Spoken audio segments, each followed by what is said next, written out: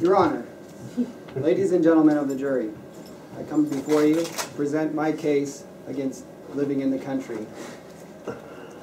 First, some background. When my oldest sister was born, my parents lived in Los Angeles, a big city.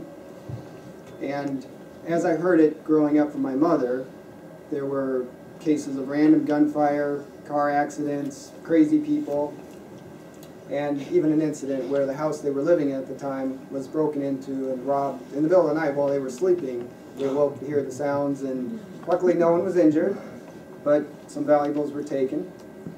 And so, these stories were shared as we were growing up, and this was given as the reason that by the time I came along, we were living in Illinois in farm country, about 10 miles outside of the town of 526 people. And so I'm here to present my case that despite what many of you also probably believe, that the grass is not greener in the country, that there are issues with the countryside as well, and it's not a place to escape to. So my first point in my case.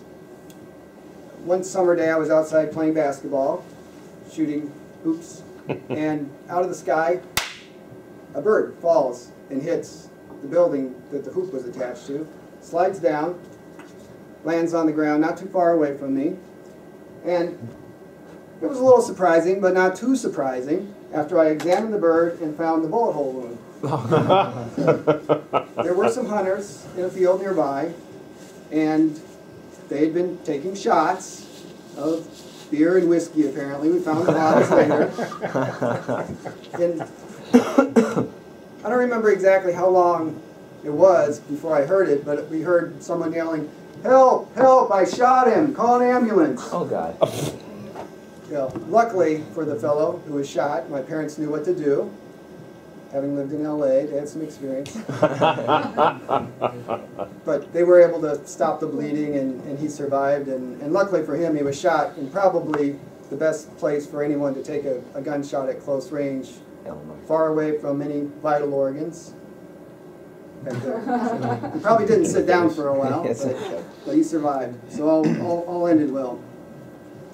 And so, for my second point to my case, when I was in 7th grade, a teacher that lived nearby would stop by on his way to school each morning and pick up my sister and I and drive us to school.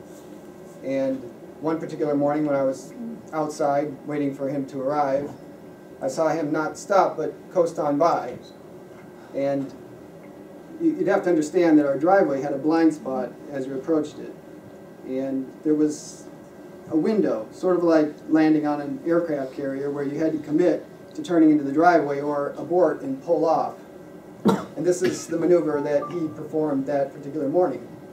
He pulled on down the road, and apparently the people behind him, seeing his brake lights as they came out of the blind spot, were a little surprised and overreacted and slammed on the brakes, and the two cars trailing hit each other, turned into oncoming traffic, which included an 18-wheeler, and there was another pickup trailing the 18-wheeler that slammed into that, and 2 other sedans came from either side and collided into what was now a huge pile of cars.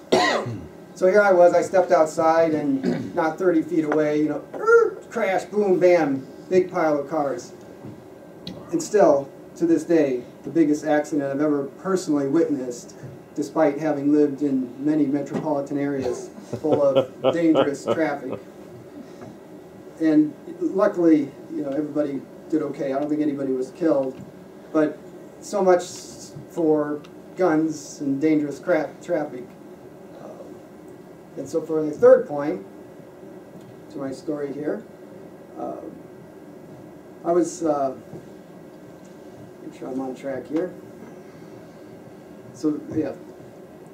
One summer day when I was quite a bit younger, my siblings and I were playing in the yard. There was 5 of us, by the way. And again, I think I mentioned we were 10 miles outside of a small town of 526 people out in the country.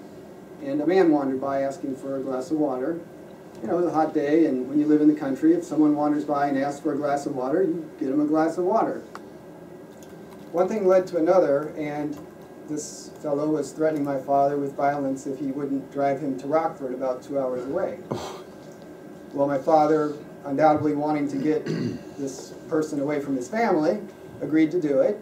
And after he left, my mother called the police. Well, turns out the police were looking for this fellow because he had escaped from a mental hospital 30 miles down the road the other direction. And all ended well. The police intercepted them in the small town not too far away, and everybody was safe in the end. But again, you know, the guns, the dangerous traffic, and the crazy people were all encountered in the country.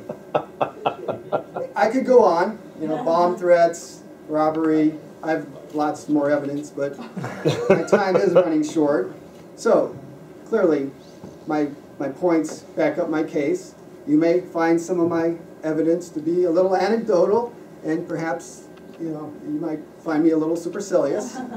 But I feel my case clearly backs up my argument that the grass is not always greener in the country.